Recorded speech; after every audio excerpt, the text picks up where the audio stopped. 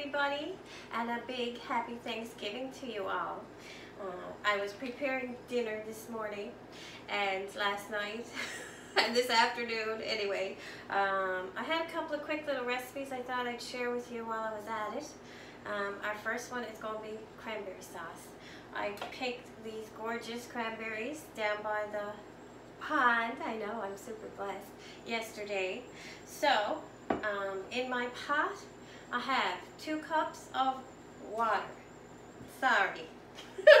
Half a cup of water, 2 cups of cranberries here. And to that half a cup of water, I'm going to add the zest and juice of 1 orange. This is my last orange. It should be okay, but before I cut it, good one for you, I think I'm going to zest it first so it make it easy. Make sure you wash it. You don't know what they're spraying on things these days. So I'm just going to zest that directly into my pot that I've got on high already.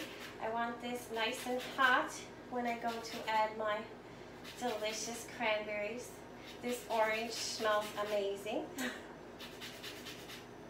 And I hope you guys had an amazing Thanksgiving. I sure hope my turkey and stuff is going to be good. I'm sure it is. Hubby helped stuff it. It's in the oven. And yeah, got some company coming.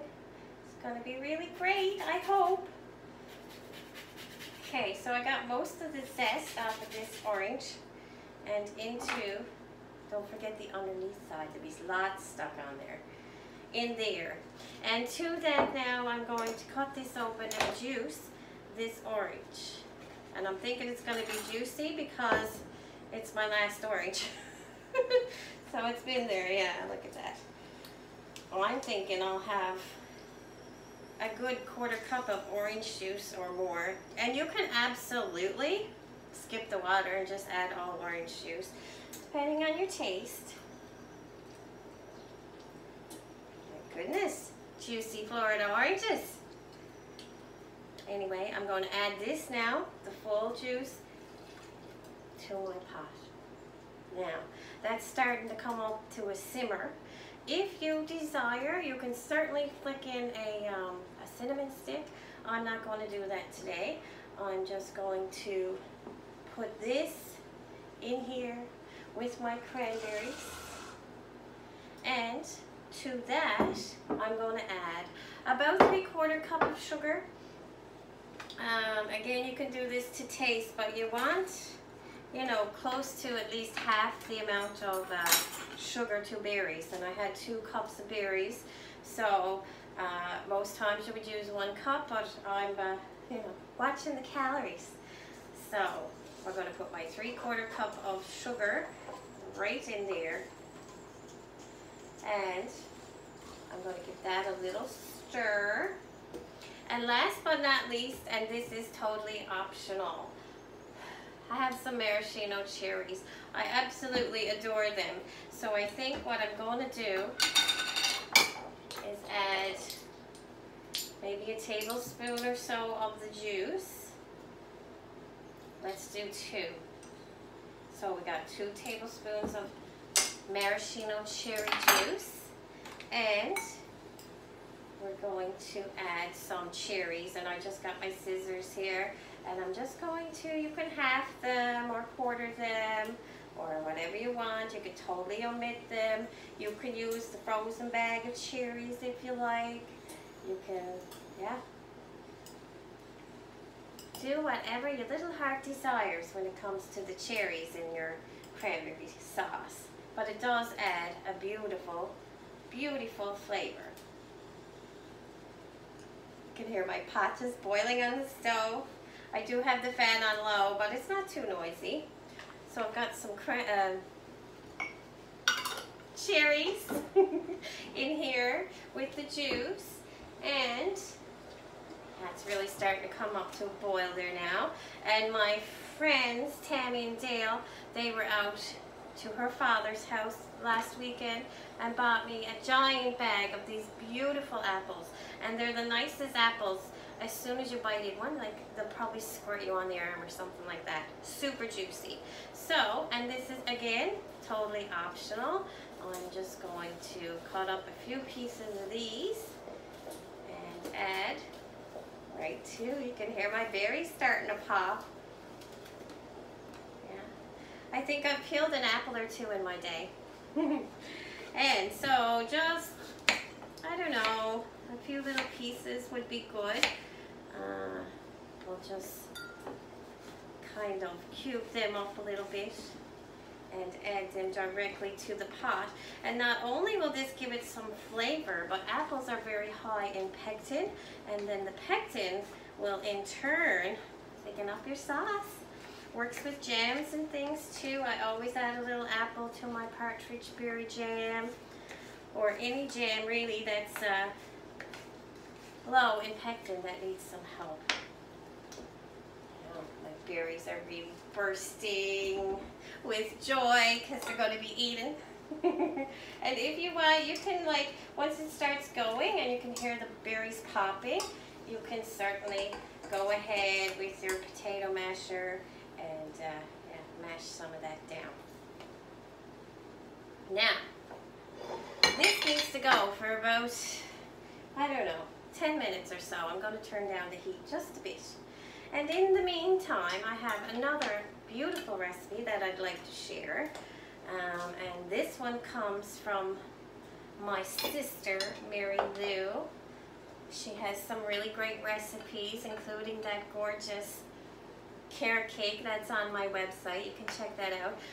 Which it's like a zucchini carrot cake with walnuts and crushed pineapples and coconut. I did some candied pecans. That's my dessert for today. I sure hope everybody likes that. So, my next recipe is turnip bake. What we're going to do is take a dish, maybe like an 8x8 would be good. My other friend Marion grows these amazing turnips that are really big, and she had given me 2 bags of turnips. So I've got, what I did was I cubed and boiled my turnip until it was, you know, fork tender, and then I took it and I mashed it just like you would for dinner with butter and pepper. And now, I did this yesterday to save some time, so I'm going to just kind of put that out into my dish, which I probably should have sprayed with a bit of Pam, but anyway, I guess I'll be scrubbing dishes later. I do have some butter in here, so hopefully that'll prevent it from sticking too much. And this is one of Marion's turnips, 2 of a regular store-bought turnip, I would say. Ooh, ooh. Bloopers, we gotta love the bloopers. Anyway, my berries sure are going, and you want the heat up nice and high because that's what helps thicken it up too. And the steam is wonderful for your skin. So, we got our turnip and we gotta put in a dish. Now, what I'm going to do is take some more of the gorgeous apples. And I did this earlier, so some of my apples might have a little bit of brownness on them, just from the oxidization. So we peeled them and we cut them in like little tiny kind of slices. And we're going to kind of scatter those all over the top of the turnip, like so. So this will be like an apple turnip bake with a crumble. Something different and something nice for Thanksgiving. My sister makes this every time she has turkey. They absolutely love it. So we got our apples all kind of arranged on top of that. Now I am going to make a little more room. And I had to be a show off with my cake. Now what I'm going to do is make the crumble. So if you can double this crumble recipe if you've got a bigger pan, like a 9 by 13 or something.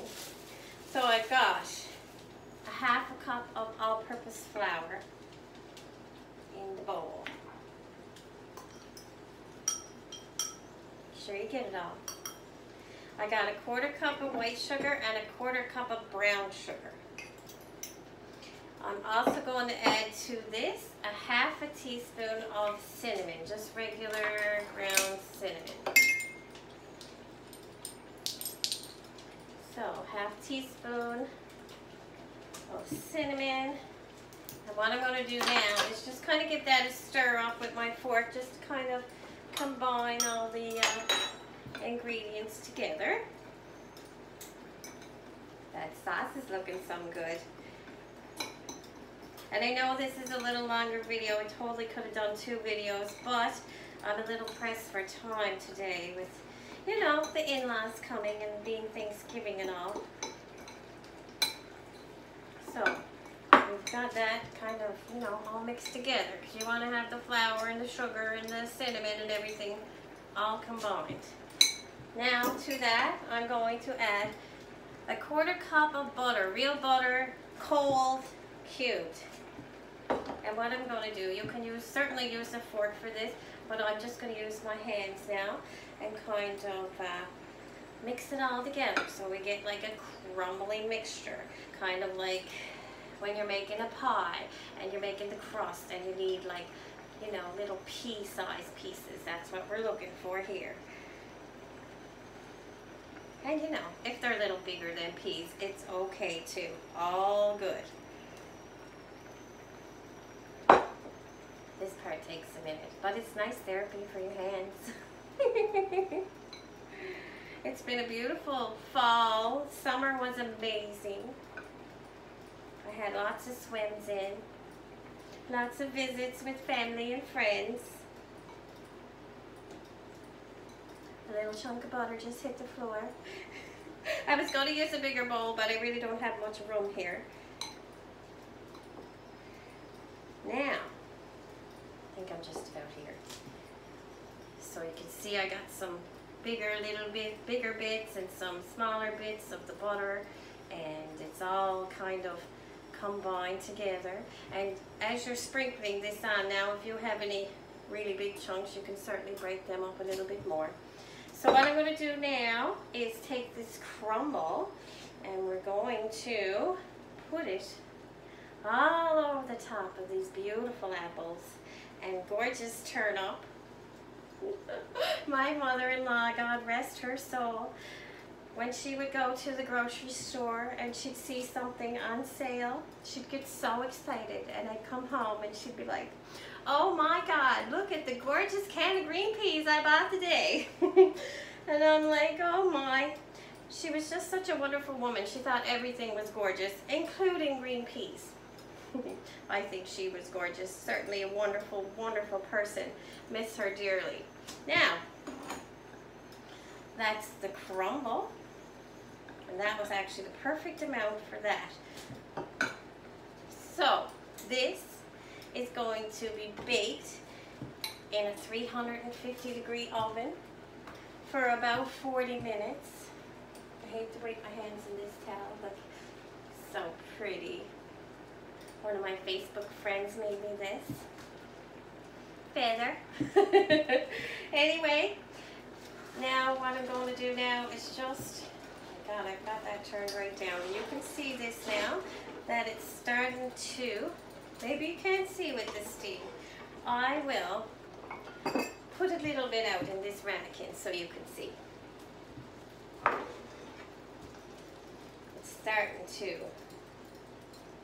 Oh my. If you could just smell this now.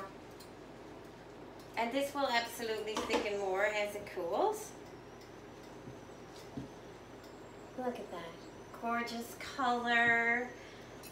Everything has softened off the apples, the cranberries, the cherries, and I want to taste, but I'm so afraid I'm going to burn myself.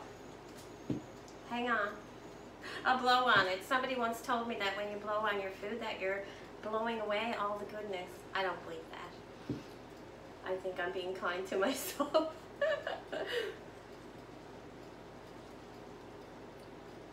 Oh, and that's perfect. And it's got the right amount of sweetness with a bit of tartness, and you can absolutely taste a hint of orange. I hope you guys are having an amazing Thanksgiving, or had an amazing Thanksgiving. Give these recipes a try. You won't be sorry until, I don't know, next time, I guess. Happy baking!